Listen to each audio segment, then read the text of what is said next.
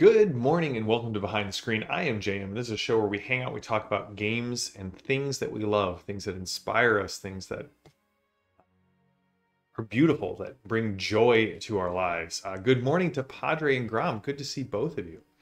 I'm chuckling because one of my players, I run a Hyperborea game on Wednesday nights, and one of my players sent me a meme that it was Tink. Good morning, Tink. From Always Sunny in Philadelphia with Charlie and Mac going, "Oh, did somebody get addicted to dark vision?" Because the group was heading down a stairwell, and I mentioned that the light of the last torch doesn't reach this far, and they all kind of paused. And they're like, "Wait, none of us can see in the dark? Well, what do we do?" You would light a torch, and so it was an interesting moment. Again, Hyperborea. Did a couple of episodes on that. Go check them out. Adore that game. So, today we're in our anti-penultimate. Is that anti-ultimate?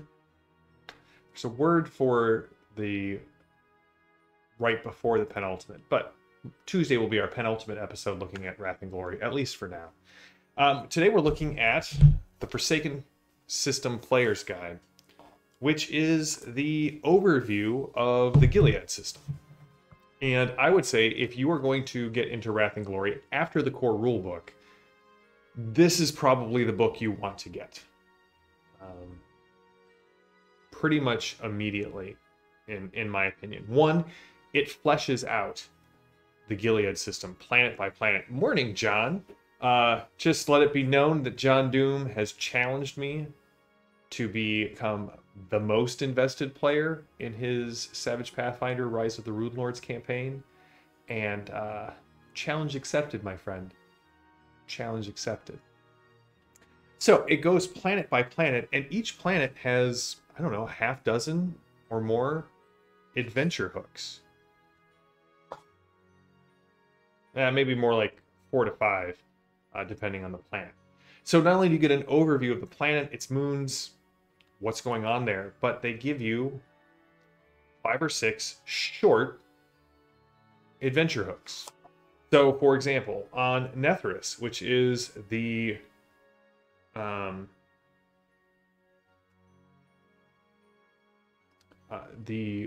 planet where, if I remember correctly, the knights are fighting against the Imperial Knights, so the large building-sized war machines are fighting against megafauna.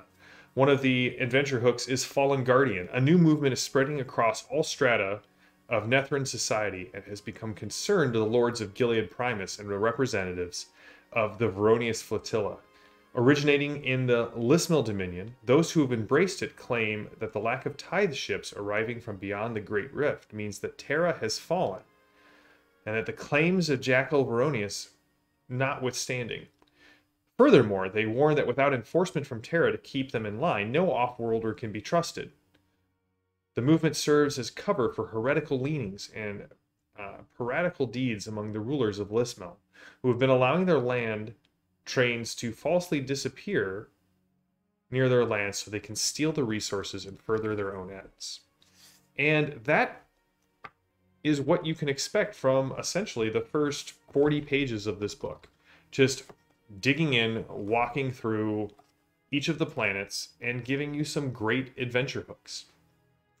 But when you're talking about a system, it's not just the planets. That's sort of boring. Right? Don't get me wrong, I enjoy lore, I enjoy looking at a setting, but really it's the people that make the setting interesting to me. And so the next section covers the factions of Gilead. And they give you an overview of the faction, kind of what training they may give to people, what their goals are, and how they relate to other factions. And essentially what this does is it takes each of the broad categories of frameworks in the Wrath and Glory core game and gives them a distinct Gilead system flair. So, for example, there's the Order of the Sanctified Shield, which is part of the Administrorum, but is focused on protecting shrines. And so as you look through this, you get the symbols, the heroes, where they where they came from, what their goals are. There's one for the Mechanicus. They outline the chapter. Let's see if I can find that here. The Absolvers, which is the Space Marine chapter that's been cut off and is here in Gilead. And so that gives you a whole Space Marine chapter to be a part of. But it doesn't just stop with the human factions. You've got a couple of Eldar factions. You've got a Chaos faction. You've got the Orc faction, the Blood Axes. You have a space, I said Chaos. So each one of these gives you a framework for a faction at play. Now, if you're running a loyalist game, some of these factions are going to serve as enemies or antagonists to your characters and their frameworks. Others may not. Again, I think, and we'll talk about this next Thursday, I think the key to a good 40k game is not trying to do everything all at once, or even everything all in the same campaign. Pick one or two solid antagonistic factions and let the other ones just be operating in the back, unless of course your players are like, well, we're going to search down any hint of chaos despite the fact that the Necrons and the Orcs are a threat, and then you pivot. Moving on, they kind of also put faces to the factions because there is a large selection of patrons, including a Chaos Space Marine. And what's interesting about this is the patrons serve as another thing to fine-tune your framework. Again, remember, frameworks in Warhammer Wrath and Glory are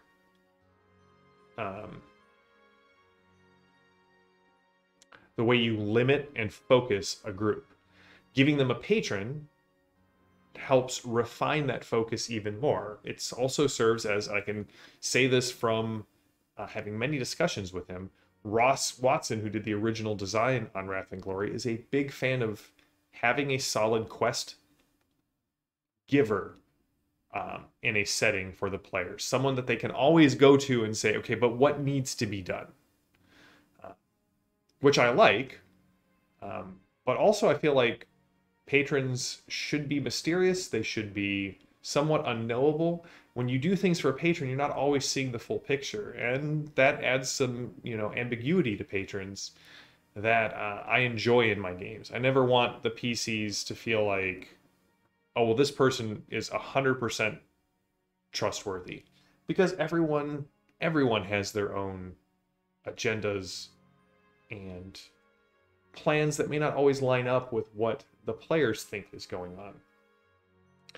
But each of these patrons also gives you two new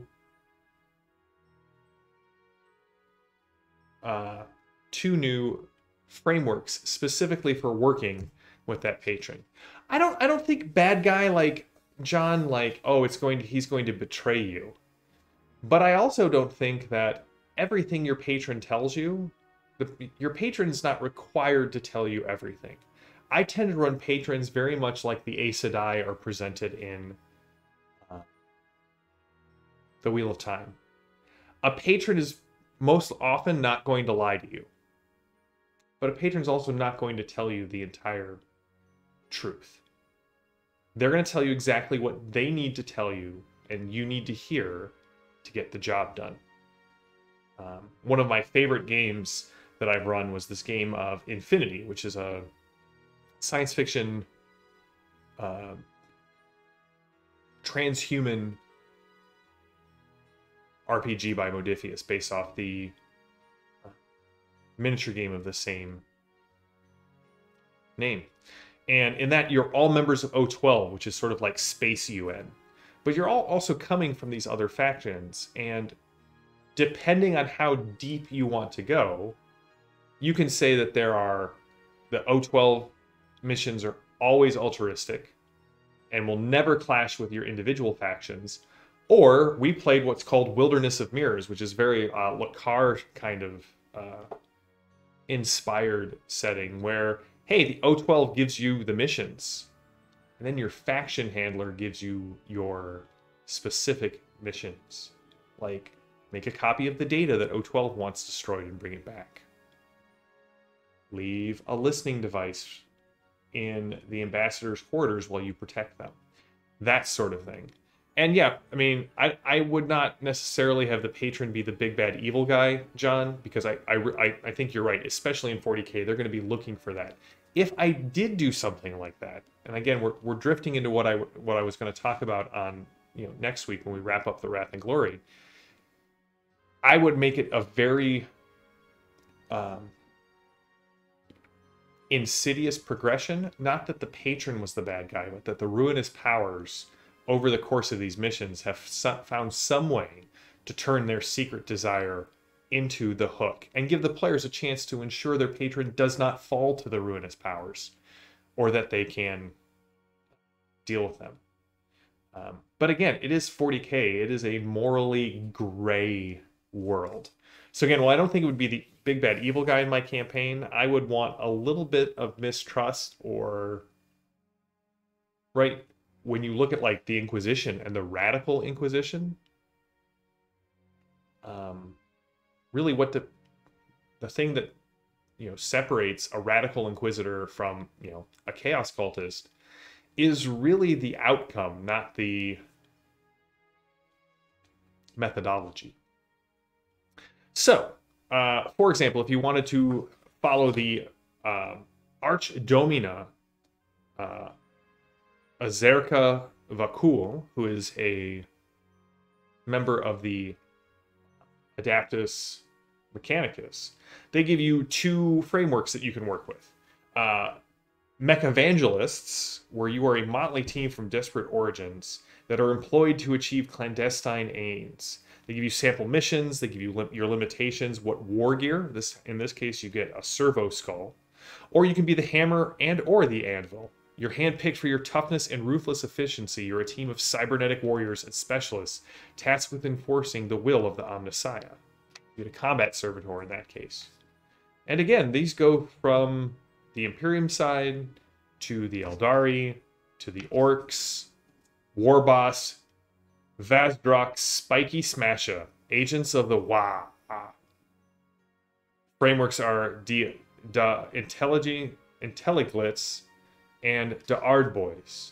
And of course you get a good Chaos Lord to have as a patron, or as an enemy patron. Yeah, probably Ordo Hereticus or Order Xenos. Mark, good to have you here. So that covers only the first 90 pages of this 142-page supplement, because there's now new character options. Do you want to play as a Ratling, or an Ogren, or a Kroot? That's now available to everyone here.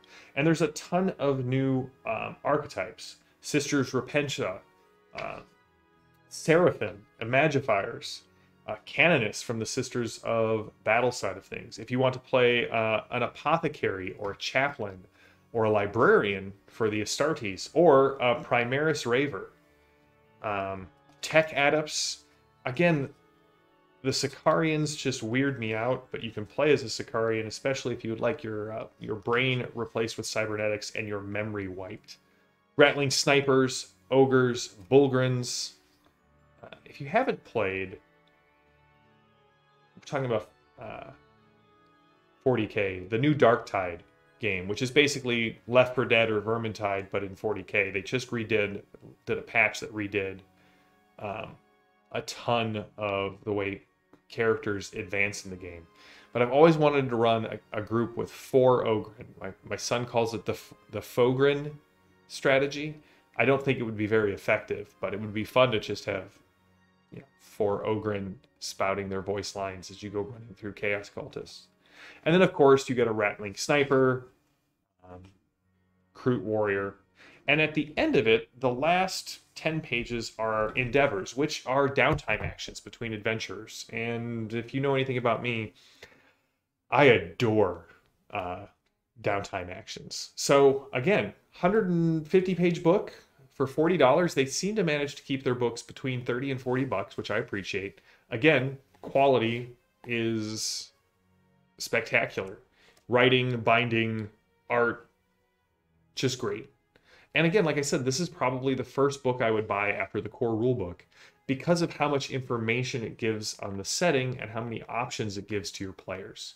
And for a GM who is looking for a way to bring Wrath and Glory to life. The adventure hooks, the factions, the patrons, they're all top tier and help you narrow down that focus to get your game kind of wedded to a razor's edge, which is really where you want it when the universe is the limit. So on Tuesday, so next week, behind the screen is going to be, you'll get your notifications about an hour early than normal. We're going to try and go live around a little around 9 o'clock Central because I'm going to be at Board Game Geek Con with Pinnacle next week, demoing Doomguard. So if you're in the Dallas area coming to Board Game Geek convention, come by the Carolina Game Tables and say hi, try Doomguard out. It's going to be me and Clint and Jody and Mike and Simon. So it should be a ton of fun. So I've got to do those early because I've got to get down to the convention center on time for our events. And tonight I will be on the PEG channel on Savage Universe talking with Carl from Tabletop Tango, talking about how do we take other adventures that we love and bring them over to Savage Worlds. So, until next time, stay safe, stay healthy, stay gaming. Thanks to all of you for tuning in, and whether it's here on Twitch or on YouTube, thank you all for your support. Give a like, give a subscribe, give a thumbs up. We are close. We're under 40. I think we're under 35 people to hitting 1,000 subscribers. Again, we're going to do a big giveaway of the Fading Suns books here on when we hit 1,000 subscribers. We'll do a big kind of celebratory event. So until then, I'll see you all on Tuesday, and have a good one.